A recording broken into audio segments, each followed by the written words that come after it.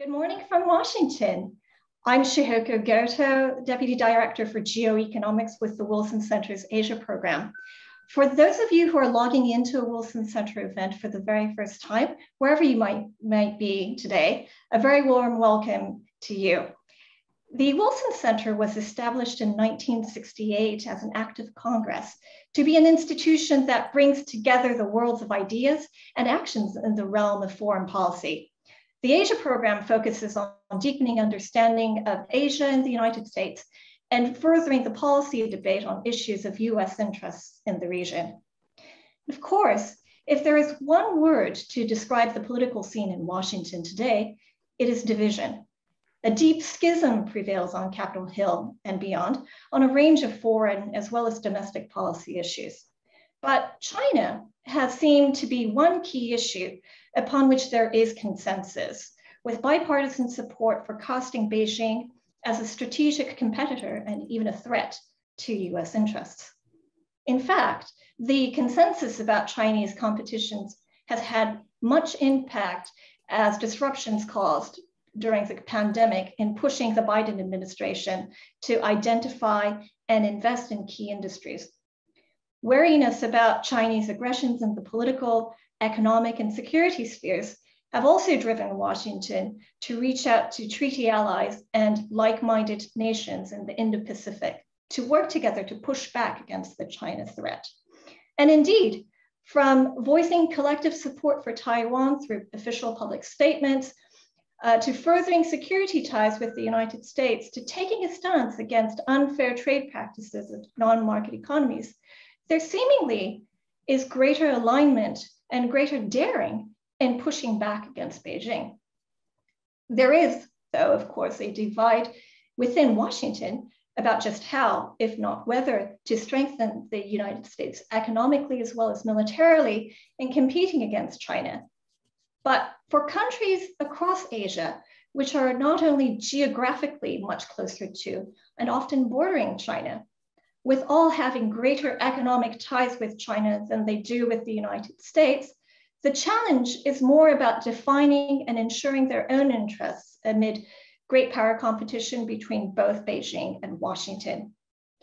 Today's discussion is about the conundrum China poses from the perspective of governments across the Indo-Pacific and beyond. We will also address the region's evolving relations with the United States. It is an ambitious agenda for the next 90 minutes, and I'm excited to be able to introduce some of the sharpest minds in the region. To start us off will be Xin Pan, who was until very recently the Wilson Center's Taiwan scholar for the summer. She's just returned to Taipei, and she is an assistant professor at Suzhou University. Following her will be Wenxin Wu, Associate Research Fellow of Political Science at Academia Sinica. Following Wenxin will be Tenghong Lin, also at Academia Sinica as a Research Fellow of Sociology. Following Tenghong will be Koji Kagotani, Associate Professor of Economics at the Osaka University of Economics.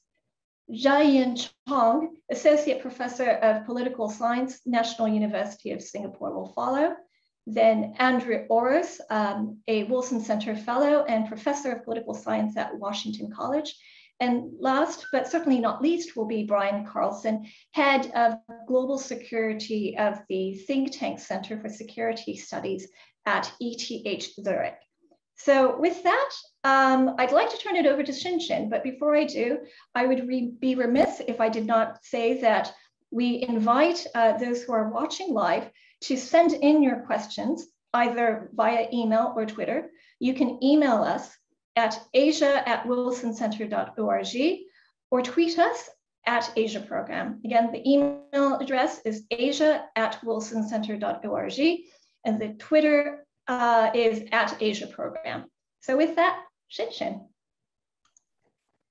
Well, thank you, Shihoko. Thank you for introduction. My name is Xin Pan, and I am a Taiwan fellow at the Wilson Center, as well as assistant professor of sociology at Suzhou University based in Taiwan. Today, I'm going to talk about confronting the China conundrum from the perspective of public opinion in Taiwan These days, we have intensive discussions about how Taiwan becomes the most dangerous place on earth. Given its geographical significance, Taiwan is one of the most likely places where the United States and China would engage in war. And such conflict would have great potential to drag the whole world into the World War III. And so the significance of discussing about the situation of Taiwan amid in the US-China confrontations is evident. And previously, throughout the US history, we see that the US presidents would like to intensively engage in negotiations and agreement to settle all the tensions, the confrontations. That is one of the possible routes in settling the possible tensions between China and Taiwan, where is the key issue in the US-China confrontations. Taiwanese are not strangers to negotiations and agreements, making of agreements with China, where the cross-strait talks took place in 1993, 2008, and 2015. So if the United States should decide to meddle in, and then negotiations and should be one of the routes to settle the tensions between China and Taiwan. So what would people in Taiwan say about such negotiations? What would they imagine the negotiate agreements? What kind of agreement they could possibly accept? The answer is sovereignty and security on the table, not economy. So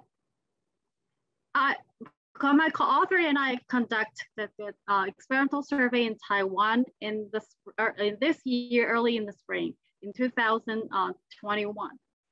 So we first come up with the takes. We come up with when we look at back in history, China has made several offers to Taiwan. For those policies highlighted in gold, those are economic incentives. For those highlighted marked in orange, those are policies related to sovereignty, Taiwan's sovereignty. And for those marked in red, those are security-related issues.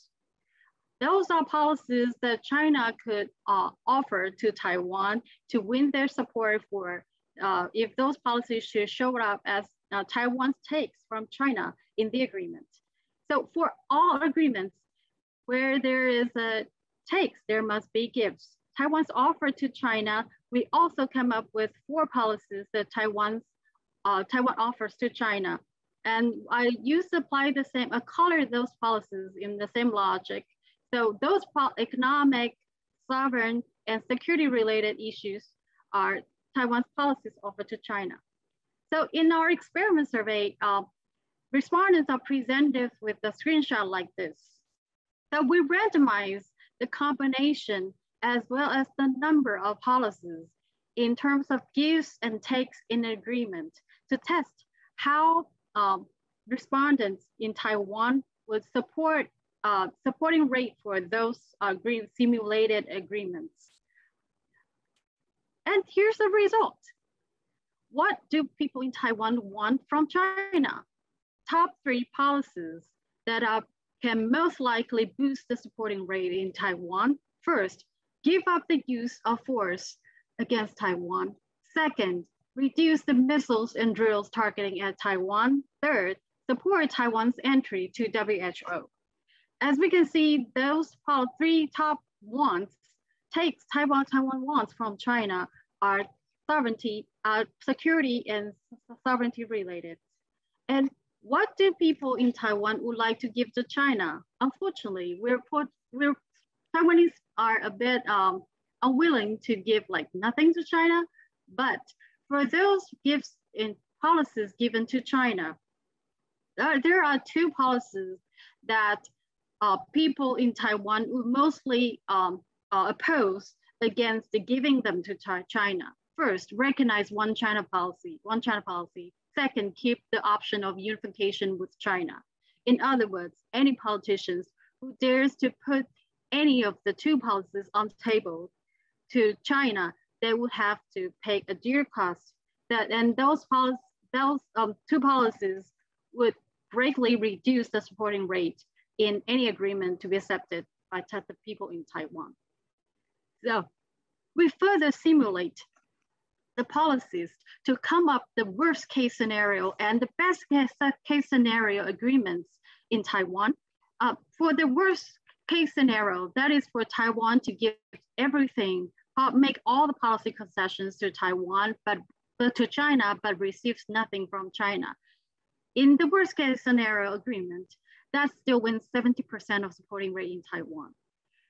On the other hand, for the best case scenario agreement in Taiwan, that's the kind of agreement that where China gives everything to Taiwan and Taiwan makes zero policy concessions.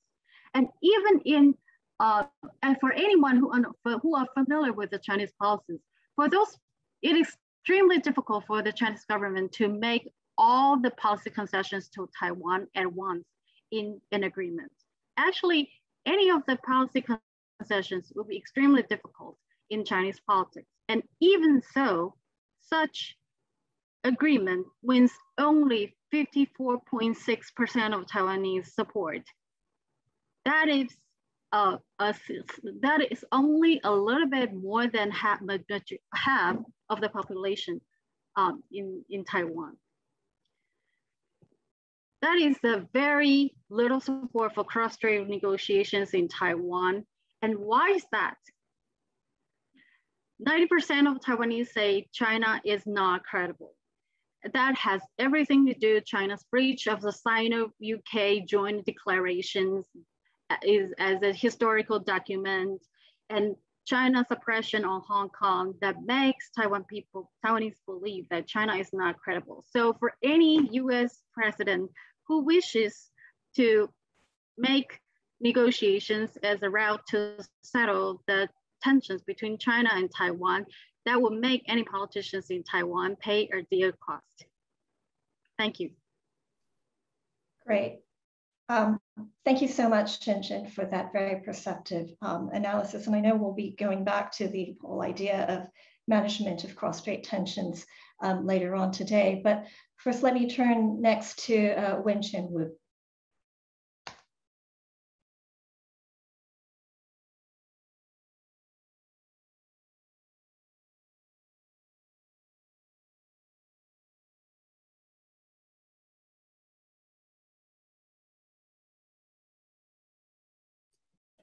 Okay, great. Can you see my screen? Okay, great. Okay, thank you for the invitation. It's a great honor to be able to present my recent research here. And it's also great to follow Xinxin's comment on China's credibility.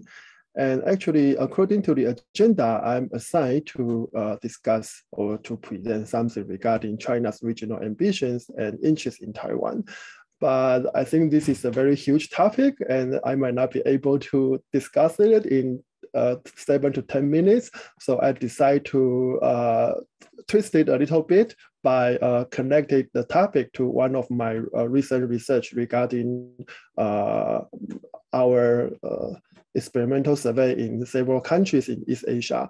And we will try to show you that, okay, there are some difficult situations facing China to get credibility or trust among East Asian countries. And that will be also the case for their so-called vaccine diplomacy in China. So I'm Wen-Chin Wu, Associate Research Fellow of Institute of Political Science at Academia Sinica. So yeah, we know now China faces many domestic and international challenges. And those challenges may destabilize or at least delegitimize the CCP's authoritarian rule in China.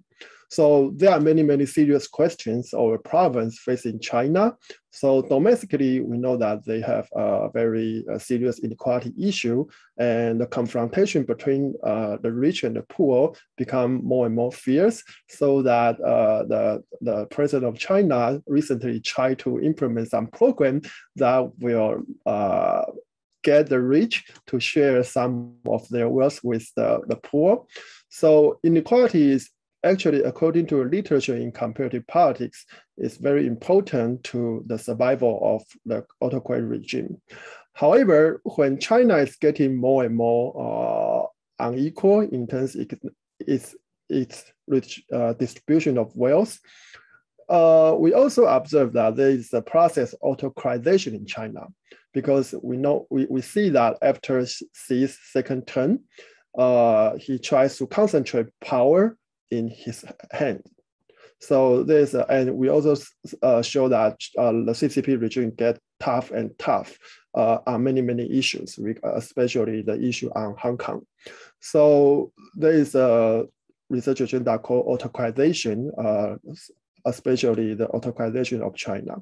So there is also then there will be a more serious issue regarding the post-Xi era, because now we know that Xi become the dictator or the most powerful man in China.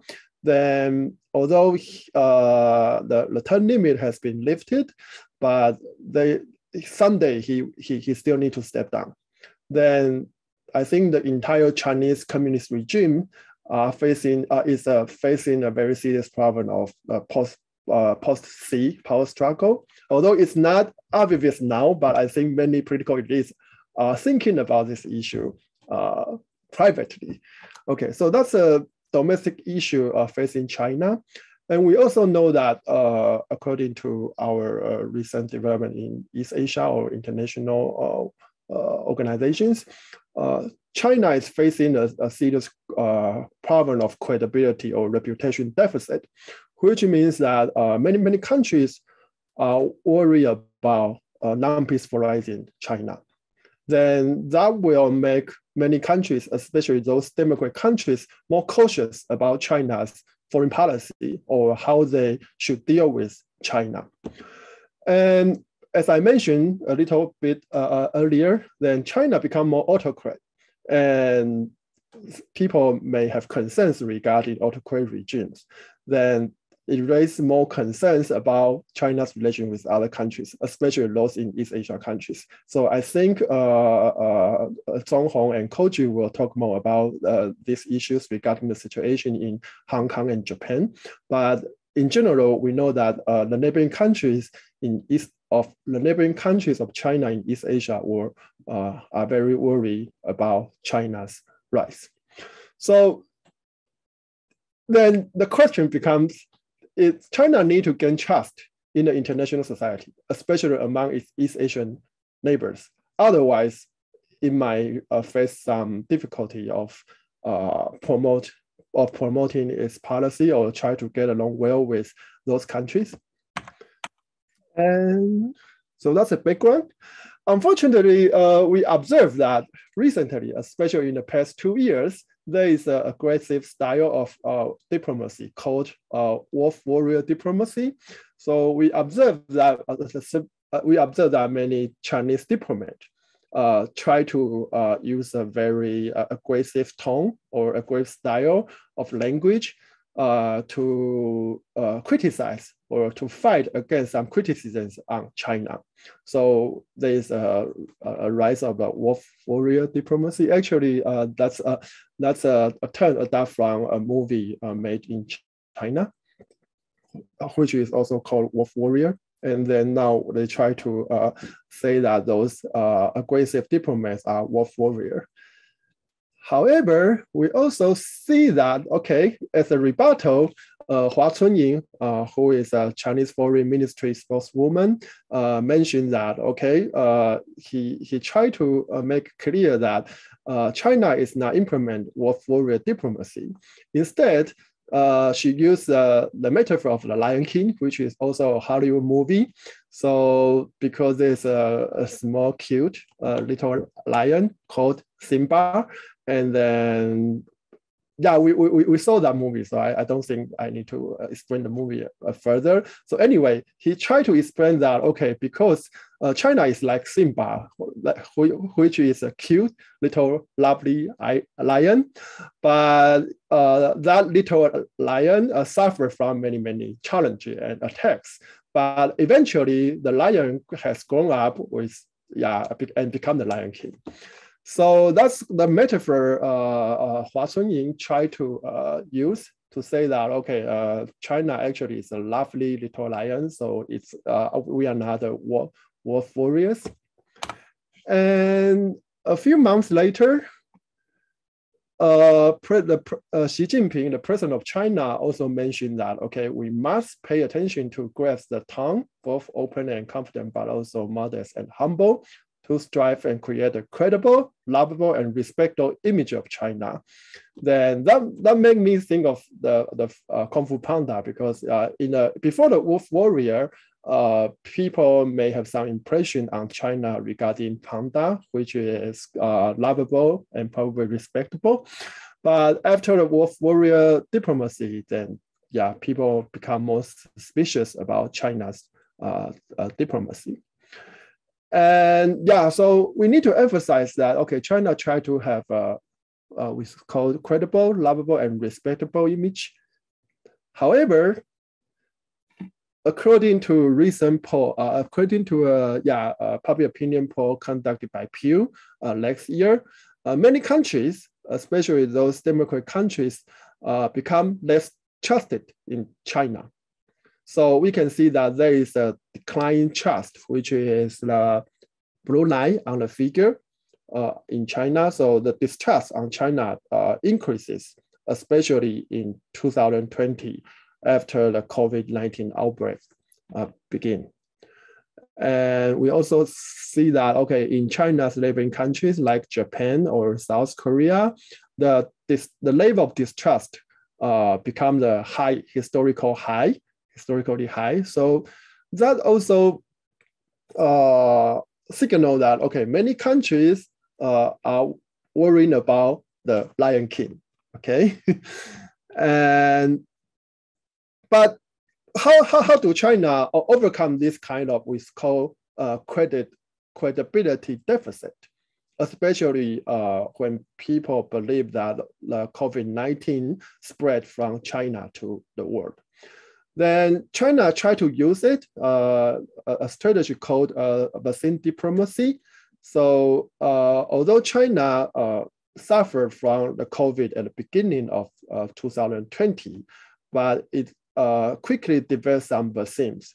And China tried to donate or to export its COVID vaccine to many countries in the world. And according to this figure taken from The Economist, we saw that, okay, both China and Russia gave a lot of COVID vaccines to developing countries, especially those in Africa and Latin American countries. And this is also another figure calculated by BBC. So we know that Sinopharm and also there's another one, Sinovac. So those two vaccines are developed by China. So it also China also exports those two kind of vaccine to the world. So why do we focus on the vaccine diplomacy? Because we think that, okay, when China tried to overcome the credit deficit, as Xinxin has mentioned, in Taiwan, many people do not trust in China. And I think that kind of situation also exists in many other countries, as we have seen from the Pew's public opinion poll result. And when China try to give vaccines to those countries, then probably they try to save some old friend and they try to make new friend. So they try to gain the trust or good reputation among their friends.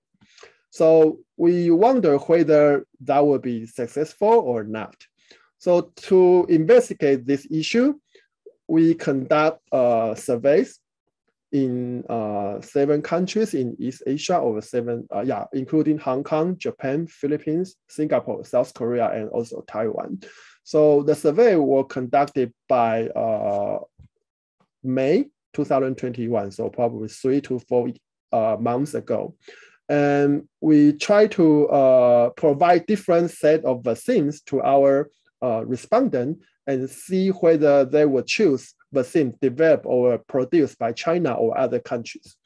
And this is a result according to our survey experiment. And I know this figure looks pretty tiny and maybe unable to observe. So I try to zoom in a little bit. And we can see that when the vaccine, so this is a statistical result, but I can explain it further. So this is a coefficient. So when there is a positive coefficient, and which means that that kind of vaccine will be more preferred to the baseline vaccine, which is China.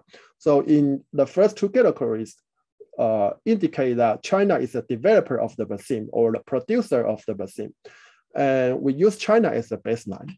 And we can see that in Hong Kong, Japan, or the Philippines, all vaccines developed by Germany or their own country or Russia or even the United States are almost more preferred by vaccine developed by China. So which means that Chinese vaccines are least preferred by respondents in those countries. So this is the first three countries we survey, and this is the other three countries, Singapore, South Korea, and Taiwan. So we see that, okay, the Chinese vaccine, whether it's produced by China or developed by China, are less preferred to the vaccine, less preferred by respondents in those countries. So that's also a signal of serious credibility deficit, because when people can choose, they won't choose Chinese vaccines. And we know that, okay, why? So we explored it a little bit. We saw that, okay, that might be a result of countries' distrust in China. So we try to ask our respondents whether they trust China or they don't trust China. So this is a proportion of trust, and we can see that in Japan, Korea, and Taiwan. So very few people trust China or think China is trustworthy. Instead, they think that, okay, they have higher trust in the US. That's why in those figures, we can see that the US vaccines are more popular than Chinese vaccines. So in this case, so we divided respondents into two groups. One group with low trust in China, and the other group is high trust in China. So we can see that when people have high trust in China, they tend to be more supportive or be more favorable to Chinese vaccines. But when they have very low trust in China, it's very unlikely for them to choose Chinese vaccines. And the difference is about 21%, which means that if a respondent is become more trust in China, so his trust increase from low to high, then the probability for this respondent to choose Chinese vaccine will be increased by 21%. So that's a very huge increase in terms of the choice probability. So the next question becomes, okay, if many people don't trust in China, then how could China increase its credibility, or how can its international trust? Then we conduct another survey. So we ask our respondents some questions regarding the WHO approval of the Chinese vaccine. So why do we try to use this kind of research design? Is that the reason we use that kind of design is that we try to show that the international organizations may increase Chinese credibility. So we ask our respondents for four kinds of questions. First, and then we conduct a survey in Taiwan. And the reason we choose Taiwan is that, as mentioned, as mentioned by Xinxin, is that Taiwanese people don't trust China. So if we can find that, okay, even in the place or a country where people don't trust China, then if the WHO approval becomes effective, then probably international organizations can help China to increase their credibility. So we conduct another experimental survey, and then we ask our respondents the following four questions. The first question is whether our respondents support Taiwanese government to purchase vaccine from foreign countries. So in this question, we don't specify which countries we should import the vaccines. And the second question is whether they support our government to purchase or to import vaccines developed by China. So you can see the difference. One is that foreign countries in general, and the other is specifically pointing to China. And that's the first two questions. And also because China now have 2 vaccines that is approved by the WHO and incorporate into the COVAX platform. So similarly, we asked our respondents whether they support our government to purchase vaccines developed by foreign countries and approved by the WHO. And the last question is whether our respondents support Taiwanese government to purchase Chinese vaccines and approve it by the WHO.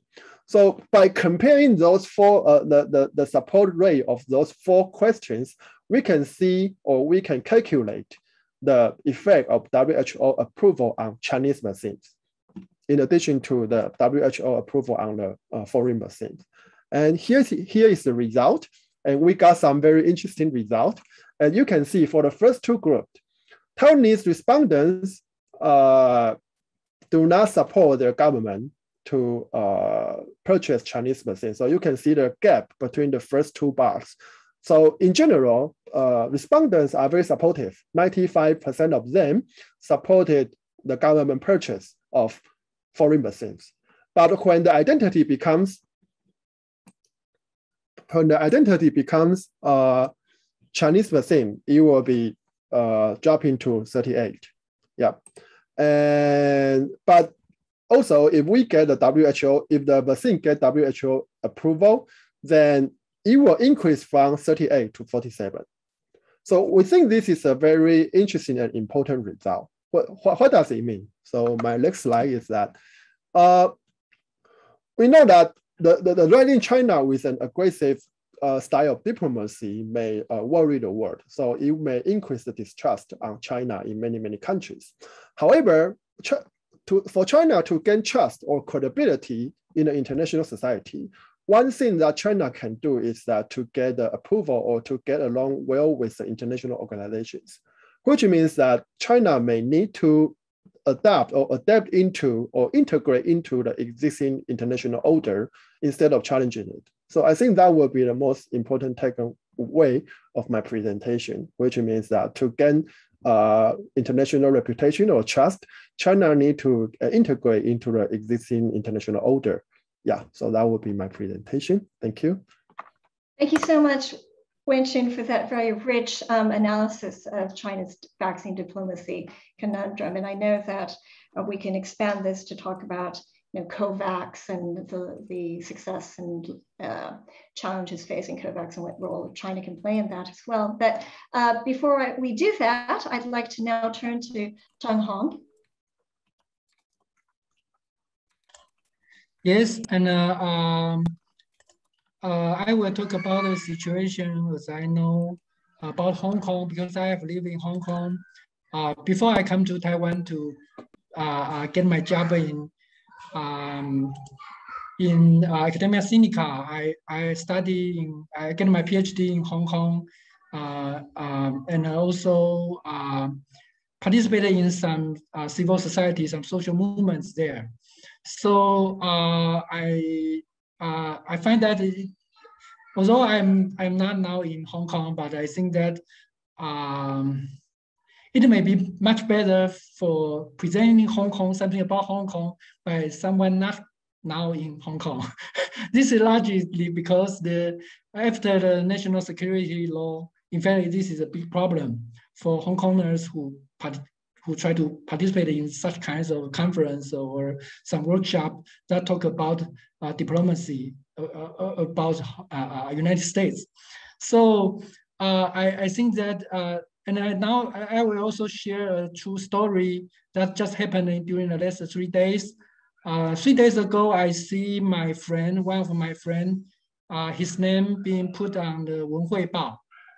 Wenhuibao is a newspaper that controlled by Beijing, but press in Hong Kong.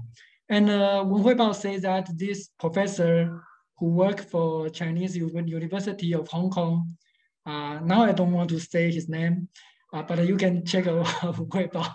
Then I see the name on the Wenhuibao say this professor worked for Chinese University of Hong Kong. He is suspected work for trade union in Hong Kong and also collude with United States agencies. In fact, in the newspaper, in the news, that they say that they get some funding from AFL-CIO, the trade union in the United States. But you know that in a free country, trade unions usually have that kinds of connections with each other. You put some funding into a research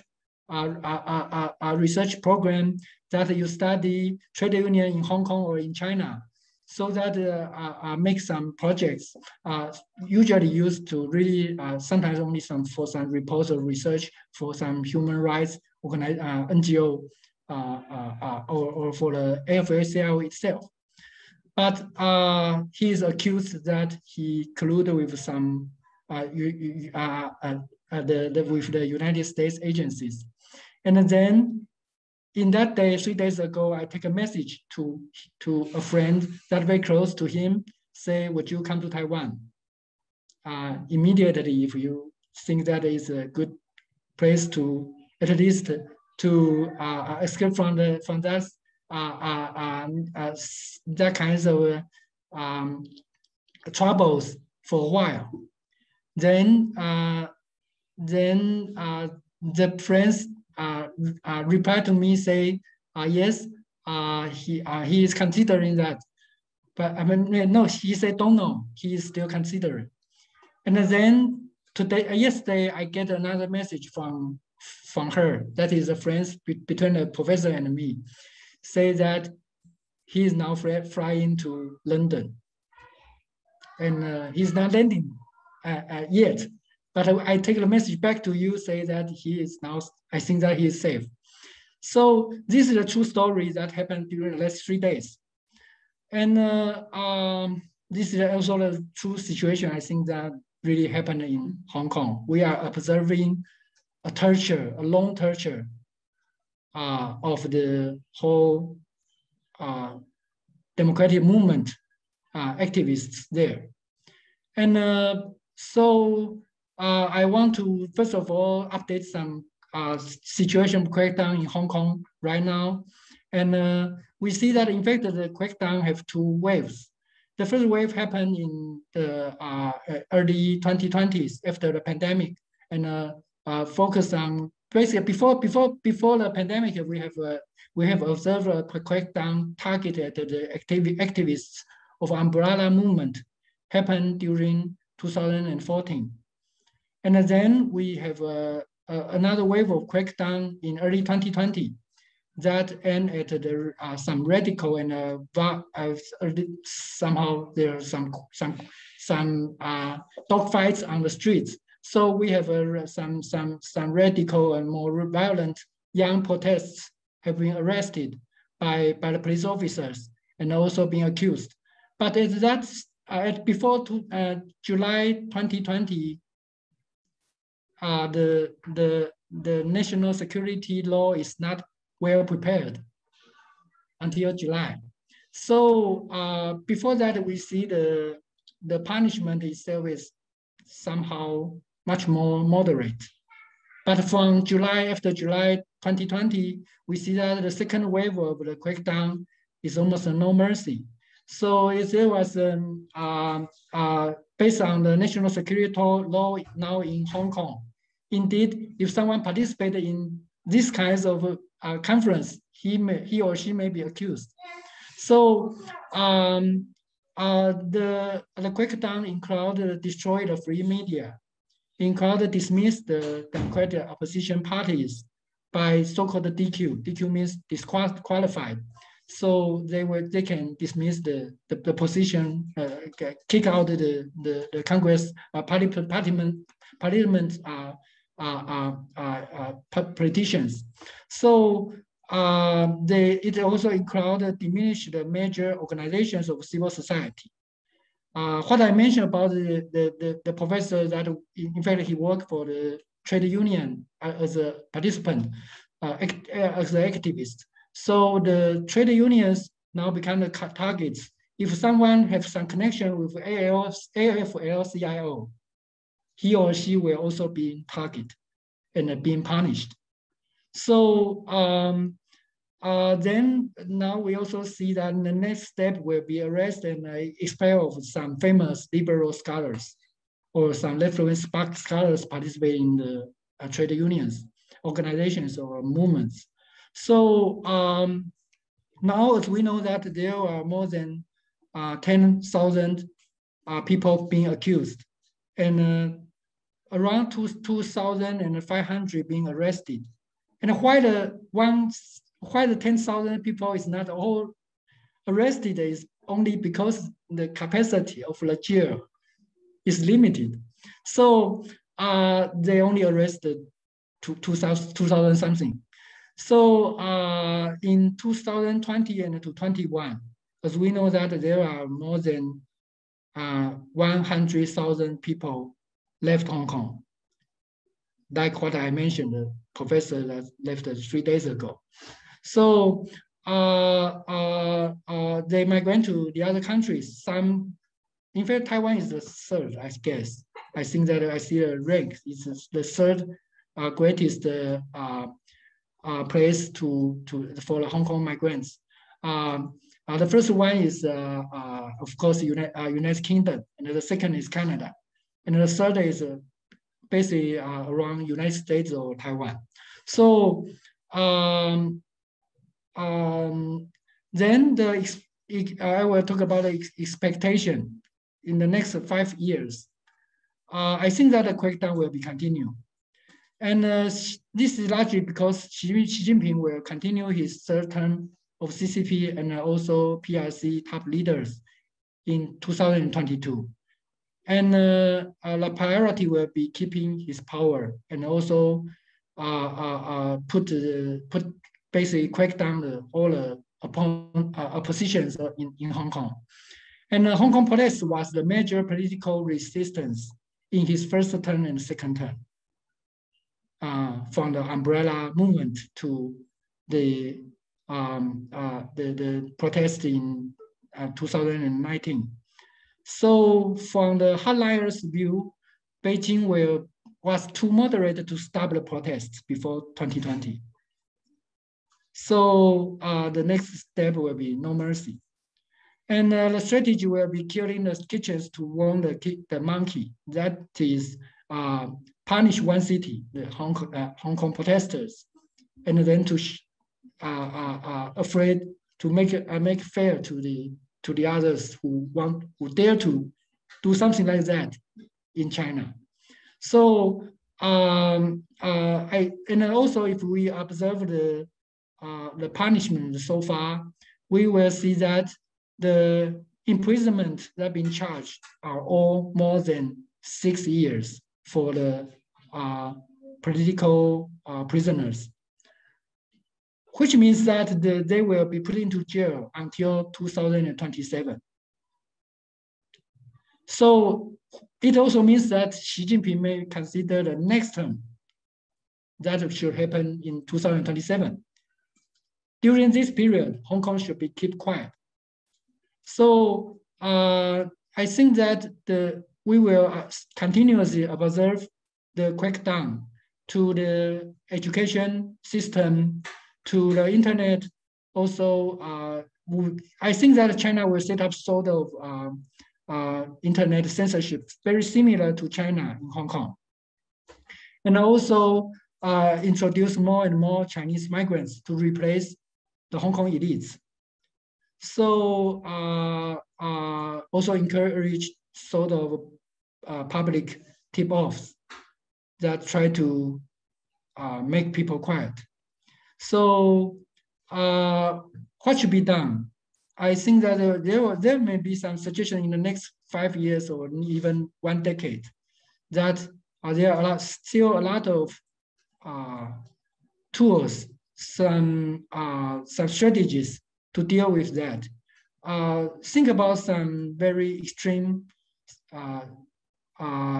scenario, such as maybe 2,000 of young activists being released from the jail. Some Hong Kong activists, they go to the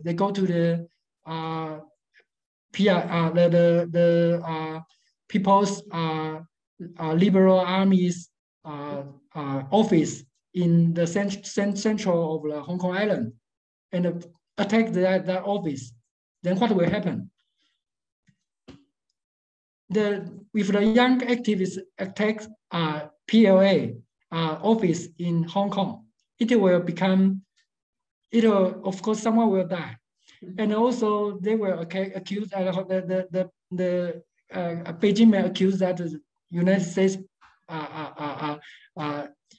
do something to that.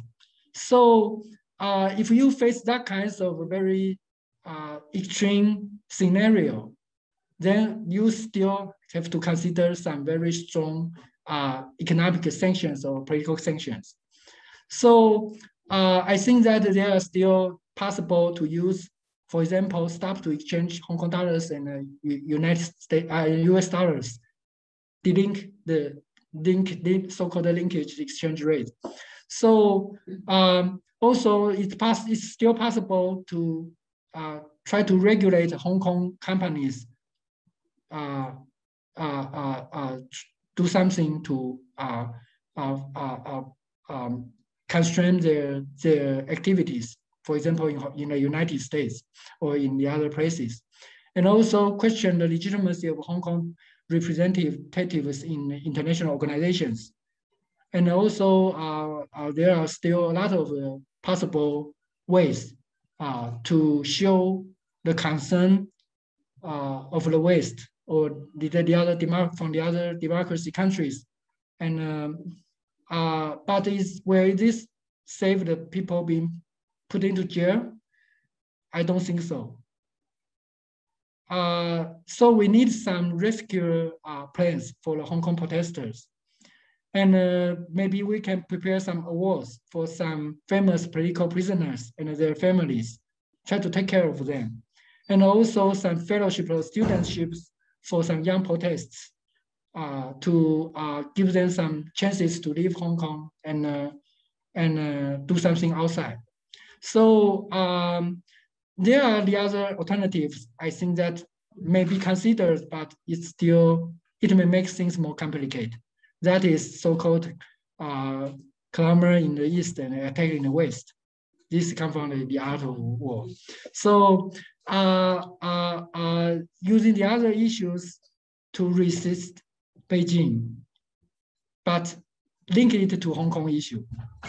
But this is, I think that people should consider that, but still it could be the, not a priority of the strategies to deal with the Hong Kong issue.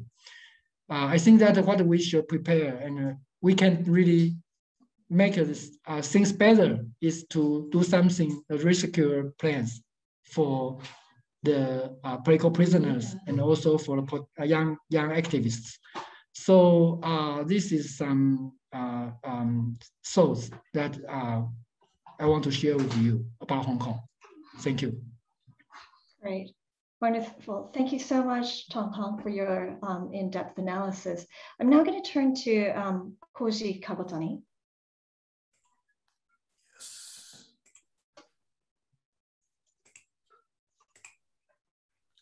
Okay. Yes. Thank you for the invitation. I'm Koji Kabotani, an associate professor of economics, Osaka University of Economics. So today, I would like to talk about whether American allies in Northeast Asia can take a hard line toward China.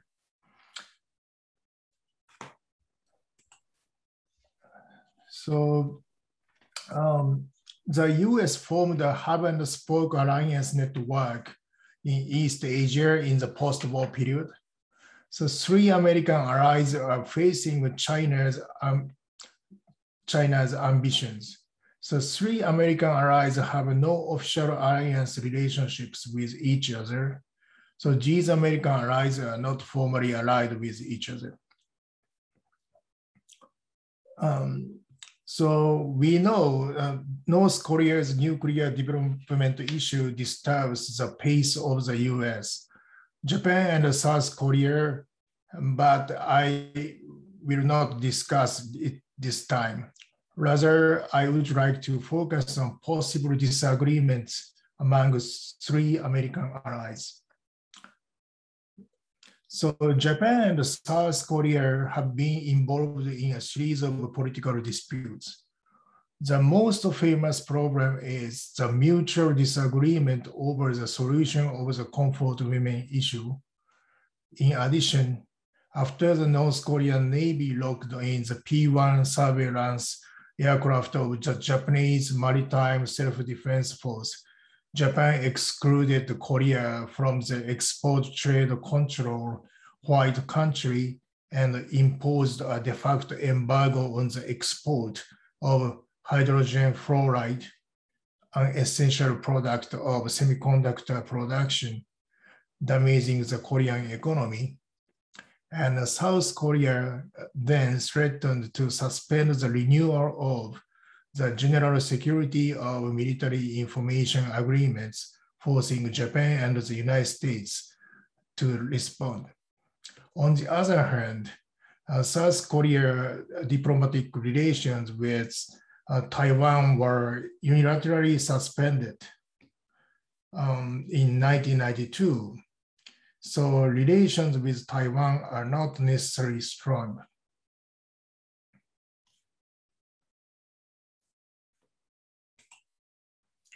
So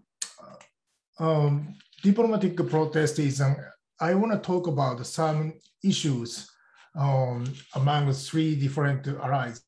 So each country pursues their national security policy in their perspectives, right? For example, Japan passed security-related laws, and then they started national military expansion. And South Korea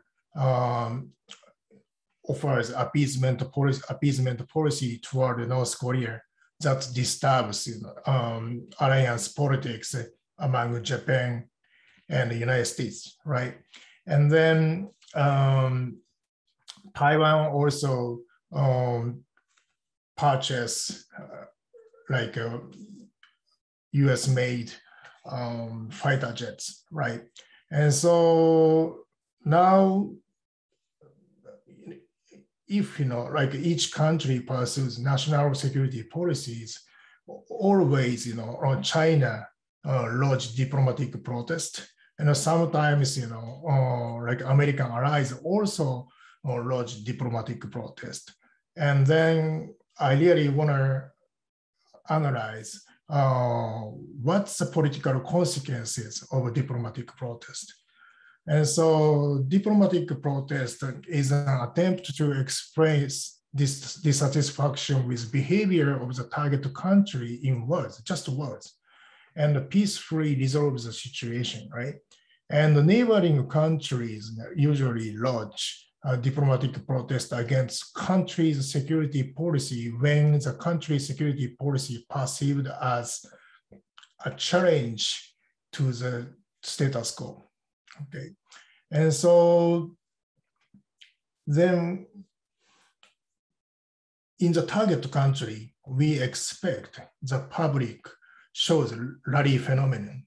And so, for example, public is more likely to support national leaders, and they are more likely to support like defense policies, and they are more likely to prefer to enhance hardline policy against protesting countries, right? And so even though diplomatic protest is worse, it backfires in the target country. That's a message from my research. And so I ran 3 different experiments in 3 countries. So I ran endorsement experiments in Japan, South Korea, and Taiwan. And then I find interesting results. So I want to briefly explain it, and I want to share some parts of the findings, okay? And so in our experiments, first, we separate the effect of diplomatic protest in two parts. And so a diplomatic protest consists of two elements. And first, what kind of language the protest is, and who is launching the protest. And so we separate the effect of a message and the effect of a speaker or state, right? And then we find, the latter matters. Why? Because national security policy is controversial. And so the public often listen to the word from domestic politicians. And so not only foreign countries, domestic politicians also criticize incumbent, right? And so usually people knows the reason why domestic politicians or foreign countries lodge protest, okay? And then we expect rival country, even allies, we expect, like a protest from rival country and allies, that's cause rally phenomenon. But we find only a rival country, cause rally phenomenon. And so that's, first finding. And then in the target country, diplomatic protest from rival country will increase support for national leaders and the national security policies and turn public preference into hawkish ones. And so I found these results in 3 different allies. So Japan, South Korea, and Taiwan. And so this is a very strong result. And so I want to conclude my findings. So Japan's military expansion, South Korea appeasement, and the policy toward North Korea, and Taiwan's purchase of US fighter jets are controversial at home and abroad. So the message of a diplomatic protest doesn't matter. But if quasi-allies are involved in a series of political disputes, and then such a rivalry relationship allows diplomatic protest can easily destroy trust among themselves.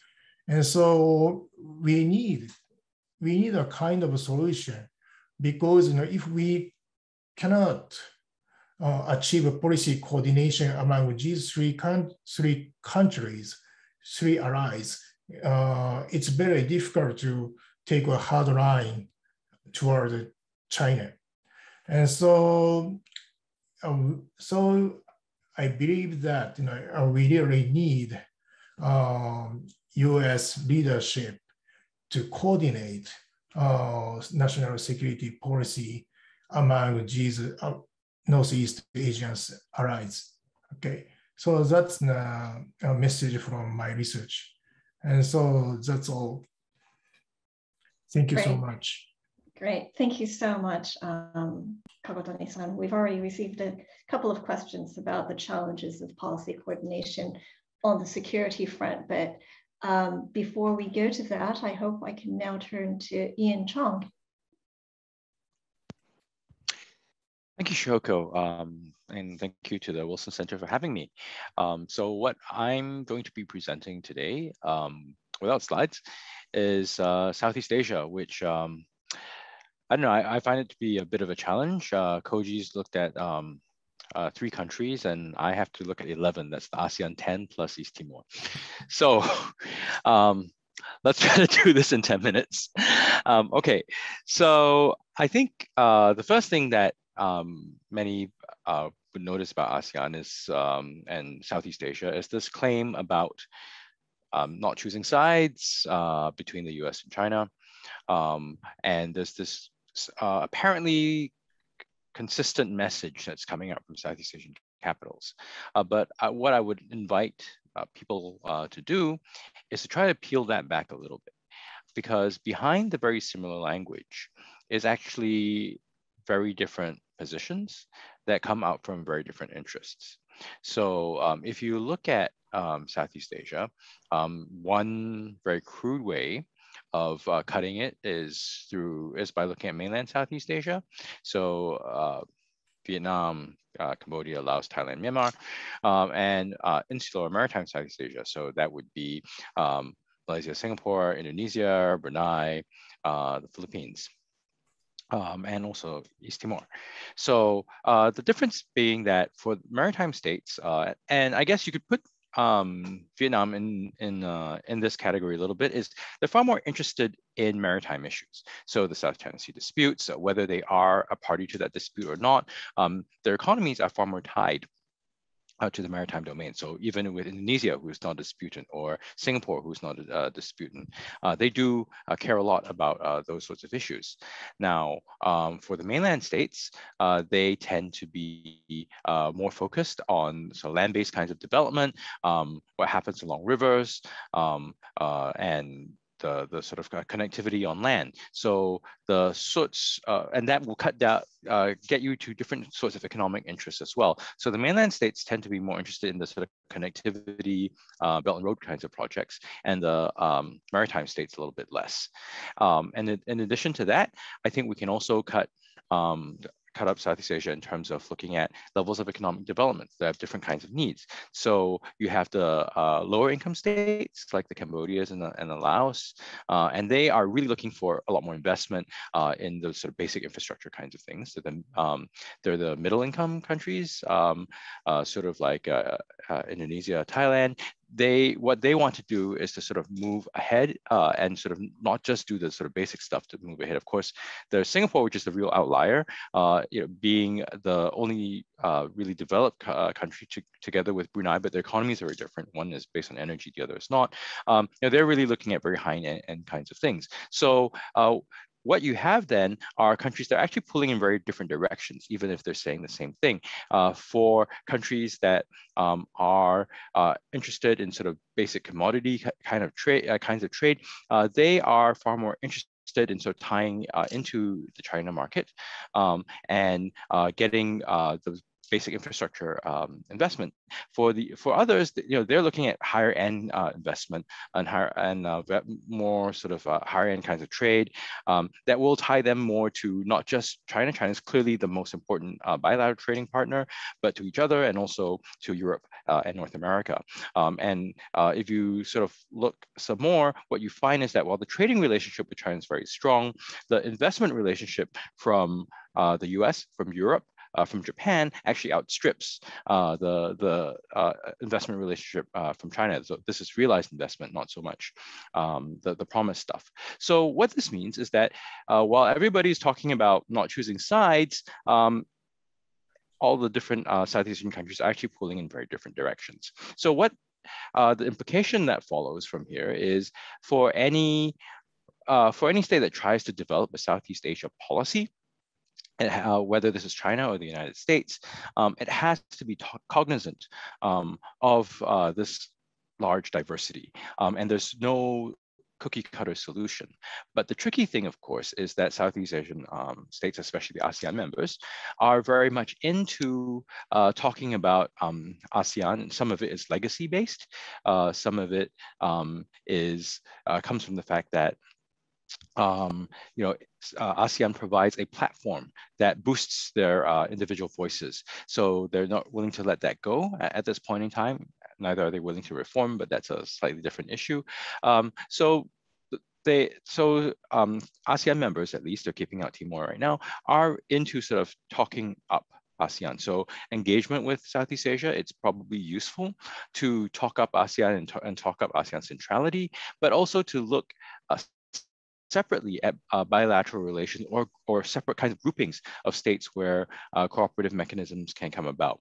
I think we can make an argument that this is what Washington is doing somewhat, or has been trying to do really since the second Bush administration, with fits and starts to be sure, but the fact that they're looking at Mekong Group, the fact that you see with the recent vice presidential visit by Vice President Harris, the focus is on Singapore and Vietnam, right? Countries that seem to provide a more stable basis for cooperation and sort of more space for growth in terms of the relationship with the U.S. There are efforts to sort of to bolster sort of fraying relations with the Philippines and Thailand, but the rest of Southeast and also with Indonesia. The rest of Southeast Asia a little bit less so, in part because the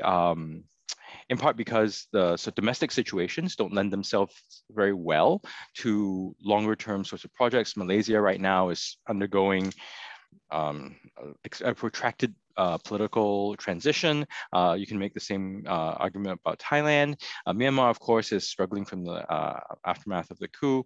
And we don't have to go through all the Southeast Asian countries, but essentially, I think the smart thing to do is to sort of focus on relationships where there can be positive progress. Now, what that also means is that while talking up ASEAN and talking about ASEAN centrality, in effect, right, what we're going to see is more pressure pulling ASEAN apart. And I wish that were not the case. I wish ASEAN had reformed itself to better adjust to this sort of situation, but it has not. So a possible outcome would be ASEAN that is more pulled apart, perhaps becoming an empty shell, because certainly Chinese efforts at outreach in Southeast Asia is doing very similar kinds of things. They are focusing a bit more on Cambodia and Laos and Thailand. They don't quite know what to do with Malaysia. They're trying hard to win the Philippines and Indonesia over. And also China too is talking up ASEAN, but looking at key relationships which they want to build on. So I think the sort of broad outcome that we are likely to expect is that there'll be very possibly a hollowing out of ASEAN, and what is then important for major powers as they relate to the region is whether you can build stable blocks of relationships that can sort of help your position in the region. And so that would also entail having to look at what these various countries are looking out to do, what sorts of cooperation they're looking out for. So for the countries that are working with both the US and China right now, I mean, the big thing is the economic flank, which is a little bit missing on the US side. China's pushing hard on RCEP. So I guess what remains to be seen is whether the Biden administration can offer anything in terms of trade. That's of course going to be difficult given the domestic situation in the US at the present time. With questions about how much you want to open up, but and also with the a partisan divide that Shoko had talked about. But at any rate, I think this is the sort of broad contours of the sort of very complex network of relations and circumstances that we find in Southeast Asia. So I guess that brings me up to time. I'll stop here. Thanks.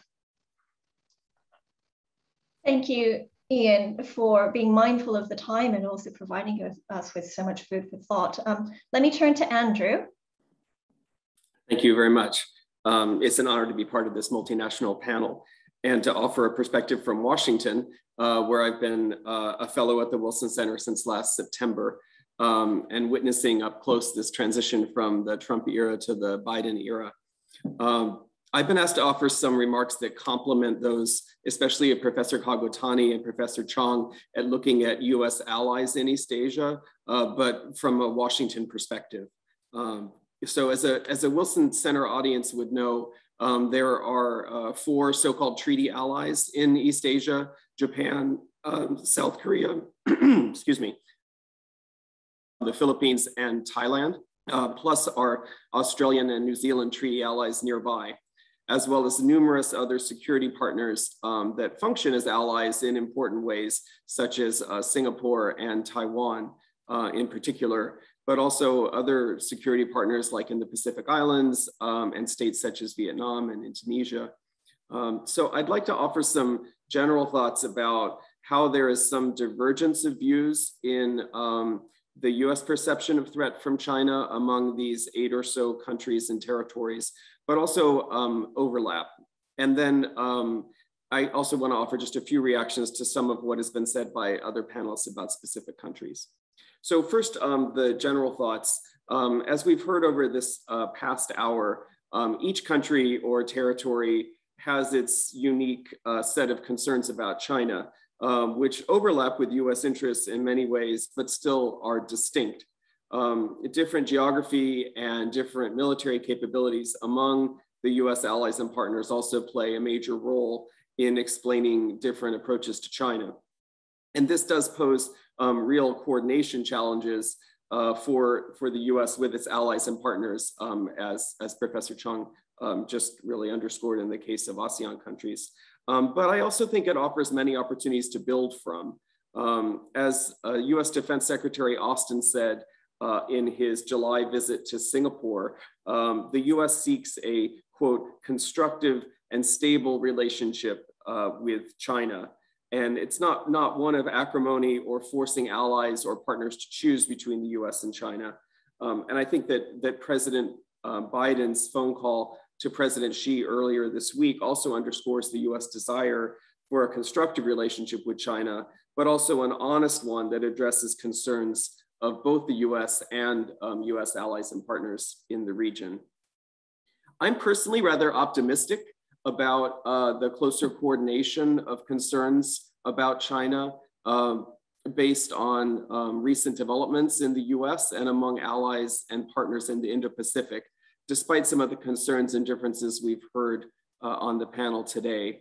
The first in-person Quad meeting between leaders of the US, Japan, India, and Australia has been scheduled for next Friday here in Washington. And I think that's one cause of optimism that builds on, I think, a successful virtual summit that happened near the start of the Biden administration back in March. And I think the recent productive visits of Secretary of Defense Lloyd Austin and Vice President Kamala Harris to Singapore and Vietnam recently, and also to the Philippines in the case of Secretary Austin, also underscores the seriousness that the Biden administration places on coordination with regional allies and partners.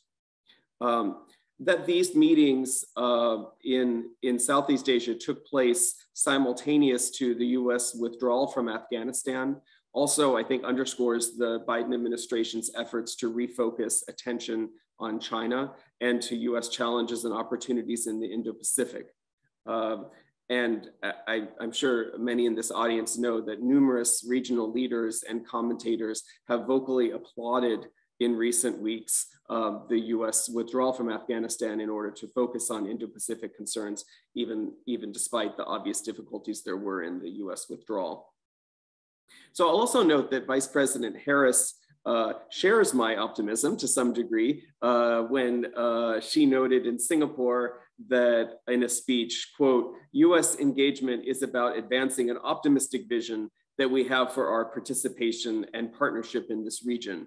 And I think that this sort of optimism about opportunities was reflected in the wide range of agreements that Harris signed in Singapore, covering cybersecurity, climate, epidemic intelligence sharing, economic cooperation, as well as support she announced in Vietnam for Vietnam's efforts to combat COVID.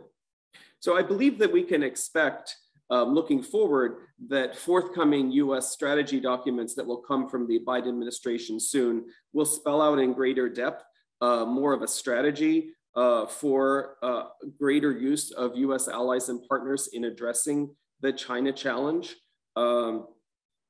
both with Indo-Pacific partners and also with European partners, which I know we'll hear about in just a moment.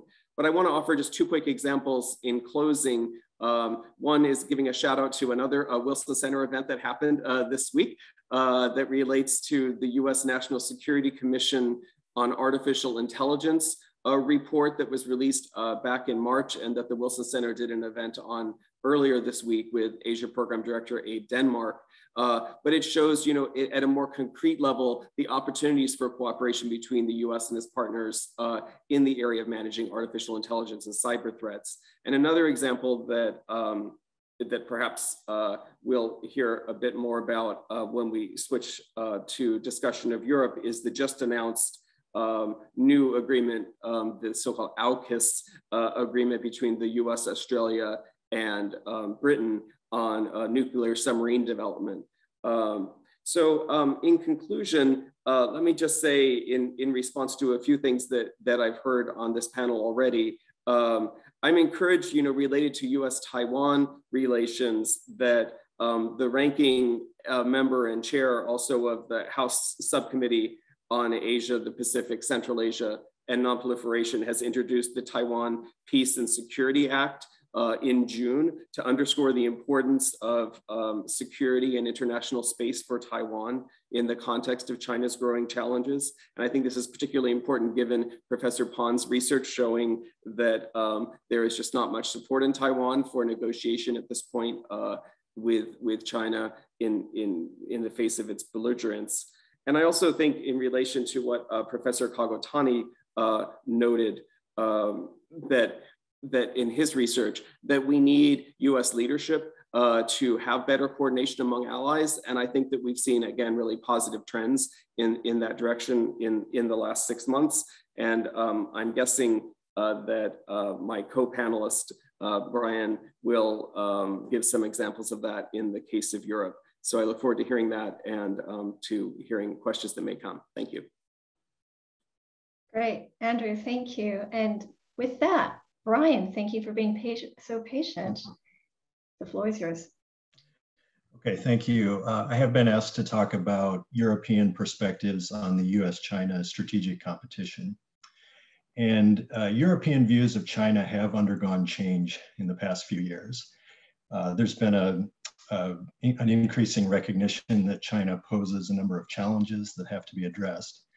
But at the same time, there are diverging opinions within Europe and differences of opinion between Europe and the United States that will complicate efforts to forge a united transatlantic approach toward China, and the efforts by the Biden administration to bring Europe on board for strategic competition with China, which the administration considers to be an important component of its strategy. So in recent years, there has been a change in Europe.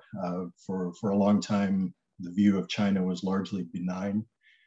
The view was that China was a trading partner and a source of economic growth. But in recent years, there's been a bit of a change. In 2019, the EU issued a report calling China a systemic rival. That same year, Germany's corporate lobby issued a report complaining about unfair business practices by China. The pandemic had a big effect on European attitudes toward China, not just China's handling of the pandemic, but the wolf warrior diplomacy that followed it. And then in the summits that Biden attended in Europe in June, G7, US, EU, and NATO, all three of them issued declarations or communiques that criticized China in one way or another. And in the case of NATO, this was the first time that the communique had mentioned China. So all of this underscores the fact that although Europe recognizes that China isn't a direct military threat at present to the continent, nevertheless, it does pose a number of challenges, including in the realms of cyber, disinformation, interference in domestic societies. And in general, China's aim is to weaken Europe, divide it, and prevent it from aligning with the United States against China. There have been some policy initiatives and changes in recent years that reflect this, largely at the urging of the United States. Several European countries have restricted Huawei's involvement in 5G networks. And also Britain, France, and Germany have all turned their attention to the Indo-Pacific. All three of those countries, Germany most recently, have sent naval ships to the South China Sea, as an expression of support for the US position there in opposition to China's claims in the region. But at the same time, as I mentioned, there are different views in Europe.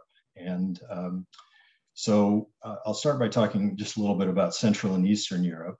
This has been a focus of China's efforts to make inroads and to some extent divide the EU and Europe as a whole. Several countries in Central and Eastern Europe have participated in the BRI, Italy also. But Central and Eastern Europe is the focus of the 17+1 initiative, although this seems to have lost momentum recently with both the Czechs and the Lithuanians in particular standing up to China on a series of issues, and Lithuania actually withdrawing from the forum. So there is that aspect. But if we look at the so-called E3, Britain, France, and Germany, there are also differing perspectives there. Britain issued its integrated review of foreign and defense policy in March. It called China a systemic challenge, and it criticized China for its abrogation of the Treaty on Hong Kong. As far as France is concerned, President Macron's statements have indicated that he views China as a multifaceted challenge in a number of areas, but he is opposed to efforts at decoupling from the Chinese economy. And when we come to Germany, I think here's the crux of the issue. Germany is the most powerful country in the European Union. It has the largest economy. It has an extensive trading relationship with China. And during the second half of 2020, when Germany was in the 6-month rotating presidency of the EU, it pushed through the conclusion of negotiations with China on the Comprehensive Agreement on Investment, concluding those negotiations at the end of 2020, even as the incoming Biden administration said that it wanted to consult with Europe first. And so that's now been put on hold because Europe, as well as Britain, the United States, and Canada imposed sanctions on China over its policies in Xinjiang, and then China retaliated, and now the CAI is frozen for the moment. But Germany, by pushing that forward, showed how badly it wants to maintain close economic ties with China. And essentially under Merkel's leadership, Germany has essentially tried to maintain equidistance between the United States and China in order to preserve those economic relationships. The German auto industry in particular is heavily dependent on the Chinese economy.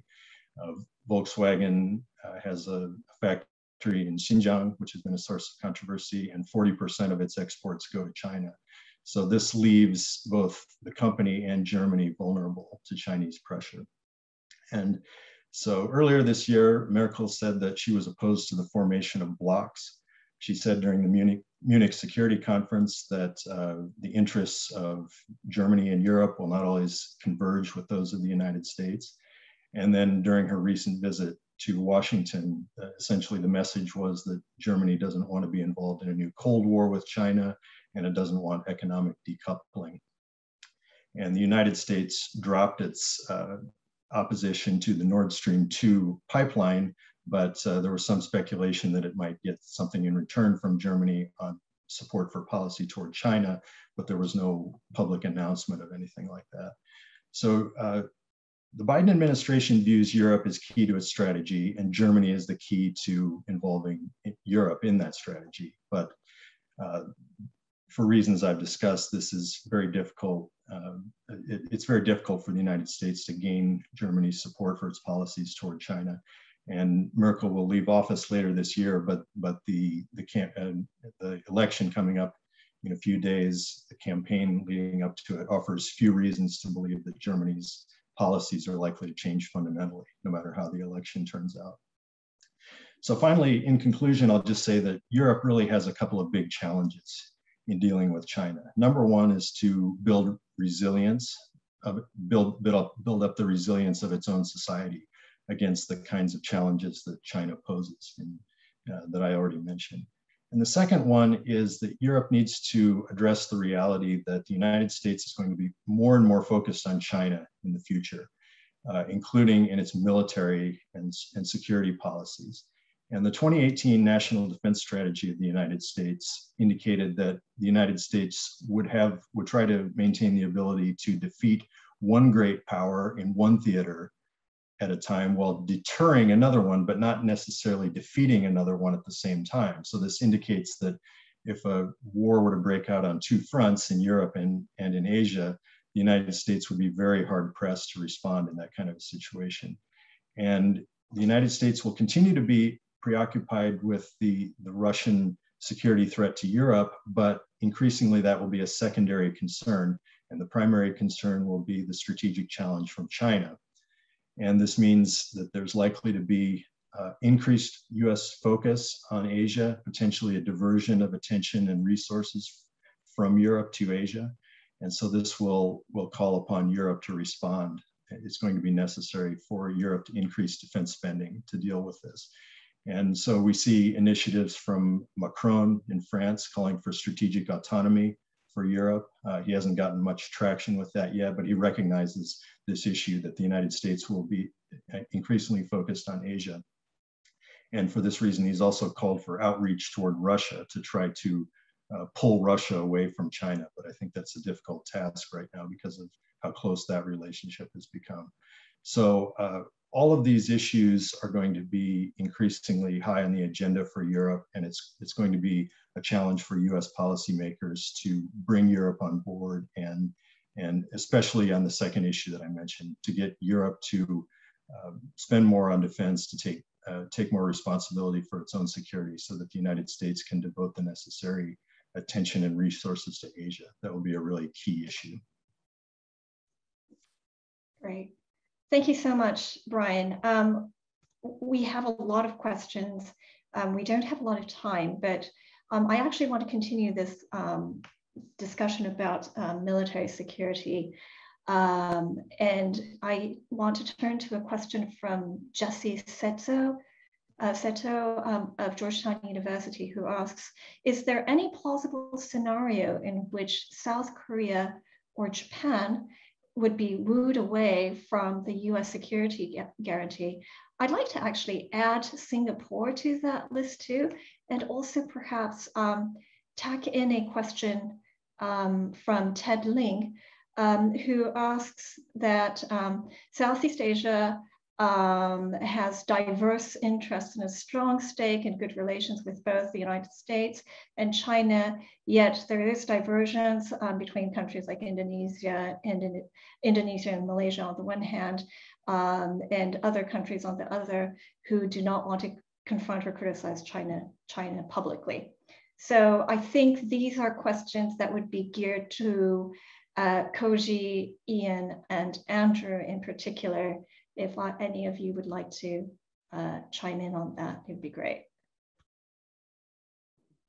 Chihoko, if I could take a first stab at the question, I think that the very first thing to point out is that yes, the US should never take any ally or partner for granted. So we shouldn't just assume that these partners will always band together with the US. But in the case of both Singapore and South Korea, I think that what we see is a clear preference to have a deep US engagement in the region. And in the case of South Korea in particular, what we see is a surprising increase in defense spending and in military capability increases in South Korea in just the past few years. South Korea is now spending almost the same amount as Japan on defense. So I think although there could be a concern, I think in reality, we're not seeing that happen.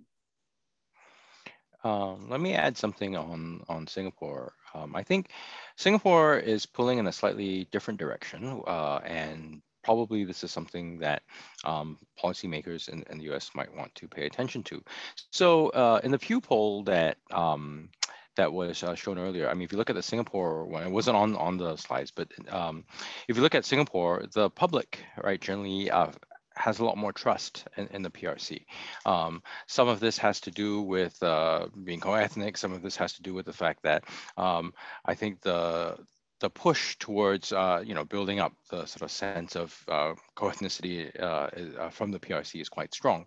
However, if you look at the State of Southeast Asia survey done with elites by the Yusof Ishak Institute of Southeast Asian Studies from Singapore, what you find is that Singapore elites, though, their views on China seem far more congruent, right, with where the rest of the region, the rest of the world are going. They're far more distrustful of the PRC. So I guess in Singapore's case, what would be interesting to note is that there are tensions pulling in different directions, right?